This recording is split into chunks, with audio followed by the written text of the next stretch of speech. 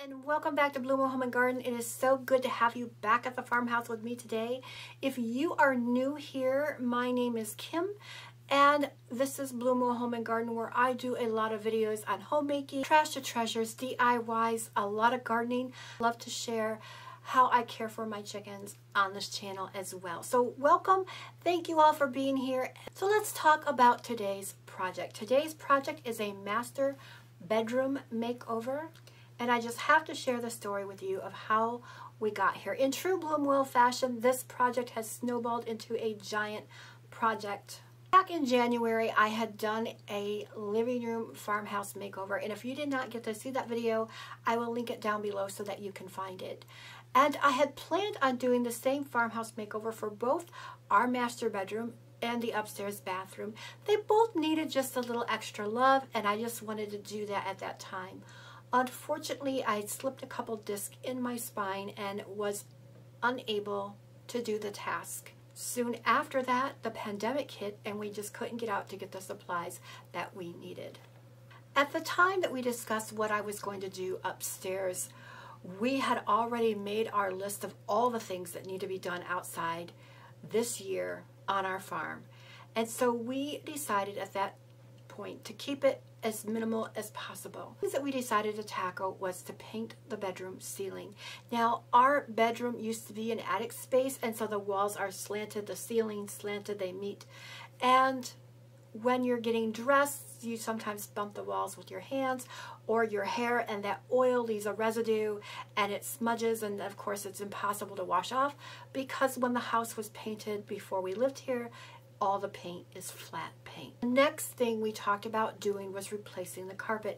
Again, our house was bank owned, and when the bank came in, they did a beautiful job of painting and laying new carpet, but it was all builder grade, and that means it was the cheapest things they could find using the space. So we knew carpet was probably only going to last about 5 years, and that's about the time it has lasted. We have been here 5.5 years, and the carpet needed to be replaced. As far as everything else, the walls were in good shape. We weren't going to paint the walls. We weren't going to change anything else. Maybe do some new curtains and some new bedding, but that would be the end of the project. So in January, when I was searching for that soft, creamy, neutral color that we needed to keep the consistency of the space, I did find a few things for the space. So let me show you what I found. At Home Goods, I found these beautiful canvas in a nice cream and white color scheme to our current space. So we were going to use these for new laundry hampers. Two items that go very well in this color scheme are canvas drop cloth and burlap.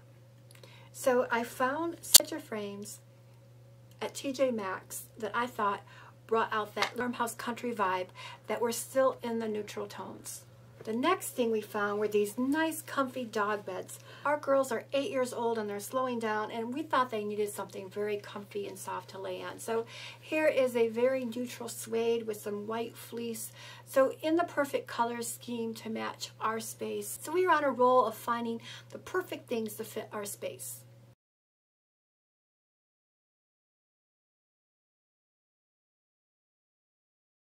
A couple weekends ago, we decided to go to the carpet store.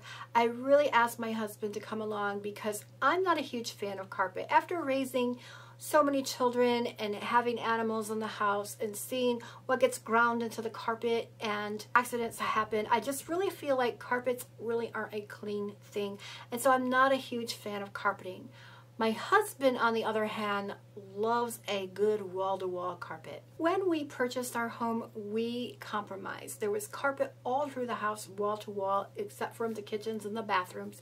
And we made a deal that I rip up all the carpets on the lower level and have area rugs that could be easily cleaned and maintained, and we would keep the wall-to-wall carpet on the upper level. And I have to agree with him. We live in an 1860s farmhouse in the country, and the winters here are really cold, and it is very nice to step out of a warm bed onto soft warm carpet in the middle of winter. He likes carpet more than I do. He is more of a carpet expert, and so I thought he should be there to decide what loop I needed to get and thickness and padding and all things related to carpet. We took a sample of the carpet that we have and the padding so they could see what we have, the color that we had, so we could match it as close as possible.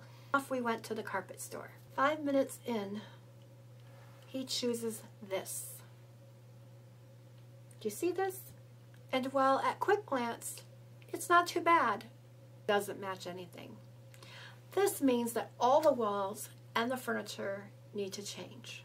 And to be honest, I really don't have a game plan. I'm going to kind of wing it as we go. Picked a few shades of paint that I thought would go well with this. Just going to see how it looks. As far as what's staying and what's going, I'm not real sure on that either. So you're going to have to come along with us and see what the outcome is.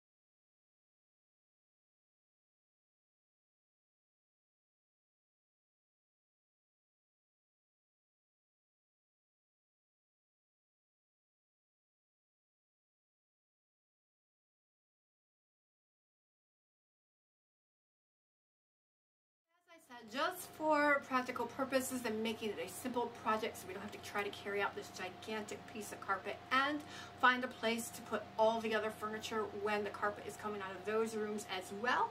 It just made sense to just kind of move it around the room so we can keep some things practical, useful, and close by while we're in the middle of this renovation. But for those of you who don't follow me on Facebook or Instagram, you may be in for a treat because most of our floors look terrible. That is no joke, my friends. If you follow me on Instagram, you remember the message I found written on the floor downstairs. And when I redid the hallway floor just last week, we ripped up the hallway carpet and saw that the floor was the same as it was downstairs and what a terrible mess it was. And I went ahead and just painted it. Even though we are going over it with carpet, I just couldn't lay carpet over the mess that the floors were, and I'm guessing that this floor is going to be the same. I'm not sure. It would be great to uncover a beautiful floor, but I'm not sure that's going to happen based on what we found on every floor so far. So for those of you who haven't followed before, don't be shocked when we pull back the carpet.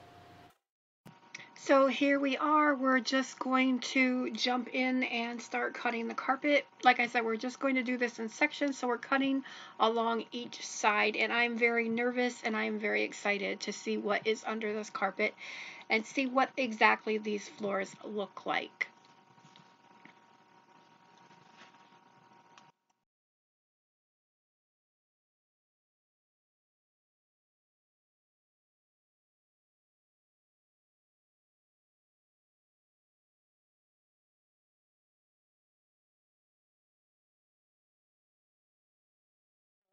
At these floors. I don't know if it shows up, but it's kind of a gray paint. It's not the horrible barn red that's downstairs and in the hallway and on the steps. But they did leave paint everywhere. Here's an example of how they just rolled their rollers on the floor. And this is so beautiful. And don't say a word to him, but if I had my way, oh boy, I would just love it. These floors are in such great shape, and it's the original plank wood. Oh my goodness, I love them. Aren't they just gorgeous? But a deal is a deal, and I will carry on. I would be excited to step out of the bed into some soft carpeting. Now we are also replacing the padding. This is just really inexpensive padding, and for the longevity and the support of your carpet, it's best to, if you can afford it, definitely upgrade your padding. And so we did upgrade a little bit with our padding just so that our carpet felt even better, and it helped warm our space and keep our floors nice and warm in the wintertime.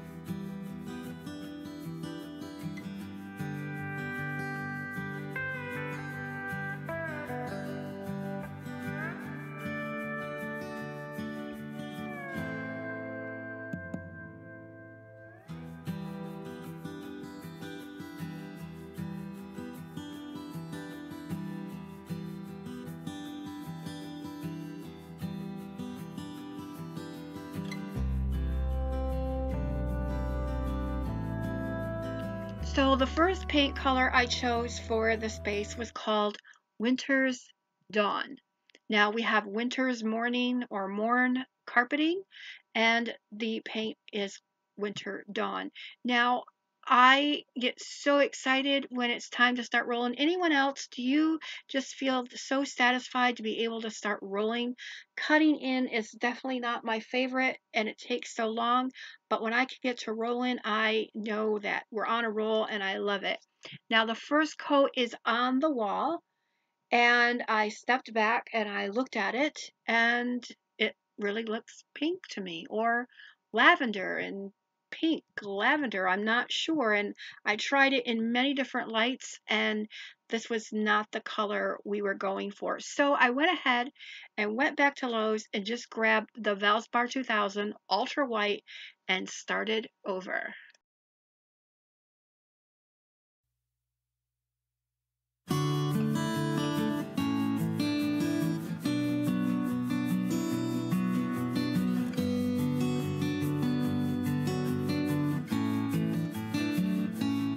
Here you can see that the white definitely is brighter and whiter than the pink, and you can really see the pink undertones. And although we really didn't think the beige walls needed it, this really brightened up those walls, and I really like how this white is covering. Very glad that we ended up going with this white.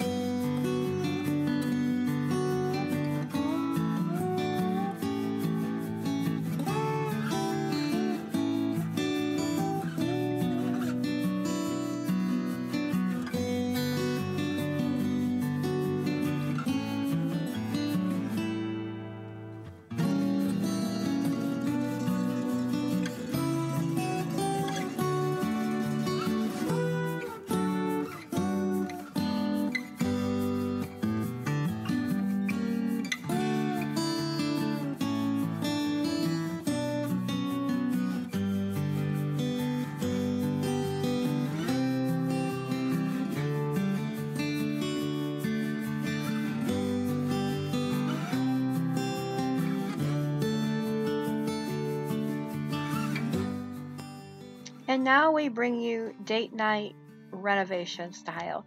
How many of you have been in the middle of a renovation and it's Friday night and what are you going to do? So we sat out to paint our nightstands. We put a good Halloween flick on for Netflix to watch, and we had some wine. It was a great time.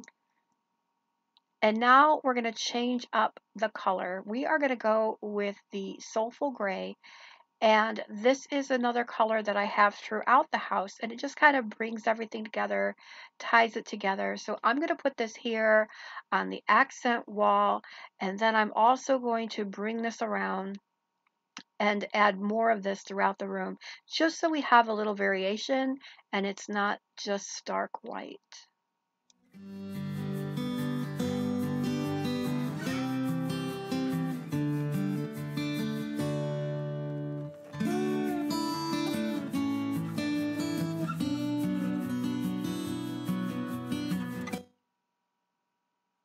I also brought this color around to the closet wall. It's part of the entrance wall where you first come in. And then I went ahead and carried this over to around the door and the final back wall of our room. And it makes for a really nice contrast with the white, and it really brings out the colors of the carpet. I think you're going to like it.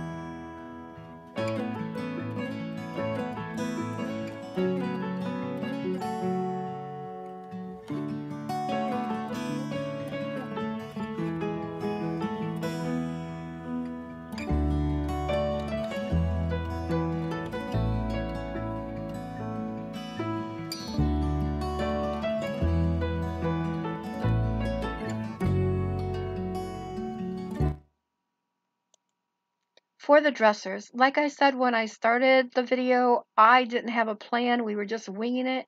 I didn't know what to do with the dressers. I kind of wanted to paint them white. I really wanted that farmhouse white look, but a bedroom should be quiet, calm, and relaxing. And I decided that, sure, let's try black. If we don't like it, we can always paint over it. and we went with black on all the dressers, and I think I really like it. Let me know your thoughts down in the comments. Do you like the black dressers, or would have went with white, or would you have done a stain or a colored stain? Let me know.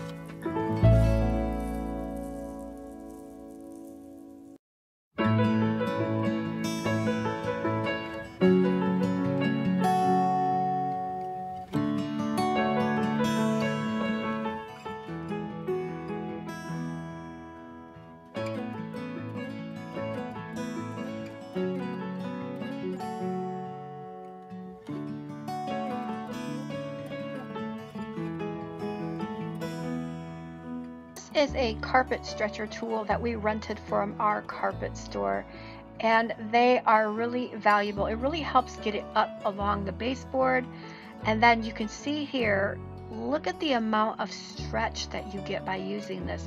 And what this does is just this pulls your carpet nice and taut. You won't have those wrinkles in it or binding anywhere, and it helps your carpet to lay flatter and wear better. So this is a really valuable tool, and we are really glad that we used it. And you can just see here how nice and flat the carpet is, and just how lovely this carpet is in this room, in this space. It really does make a huge difference. And you can see here the up close colors. From a distance it looks kind of silver, but up close you do have all those different colors of the black, the gray, the white, just speckled throughout. It's just gorgeous.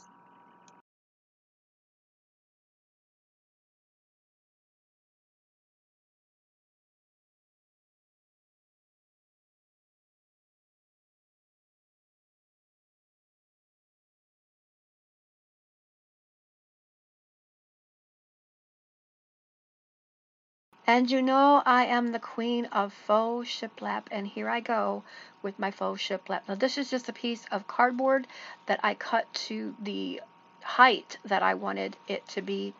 I am going with a 6-inch board or space between my shiplaps. And I chose cardboard because at this point I was doing it by myself and it was easier to flex and move. But soon I got some help and we did it. It's always easier to do this together, but if you have to do it by yourself, using a level helps. And I'm using just my chiseled Sharpie pen, and I'm going back and forth. You really want this to not be perfect. That is a good tip I can give you, because the older the shiplap gets, the spacing, it's old, it's not perfect, and that really makes it look better. Now there is one little spot here up above the window that I do go back and fix. You'll see in part 2 that I did fix that, but the rest of it just turned out perfect, and it really looks like it's an original shiplap wall in an old attic.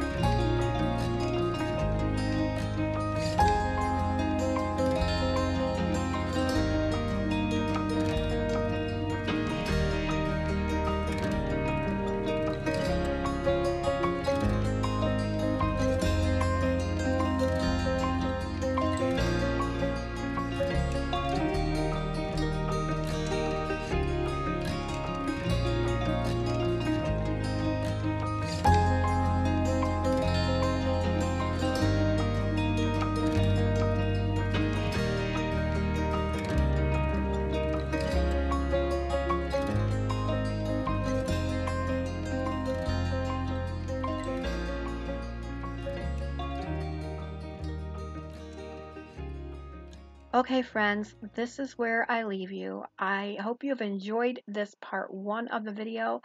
Please like the video and subscribe so you don't miss part 2. In part 2, I'm going to show you what we used for a headboard, how I did that, and you'll get to see the room be brought back together and just how it all turned out. So meet me back here for part 2.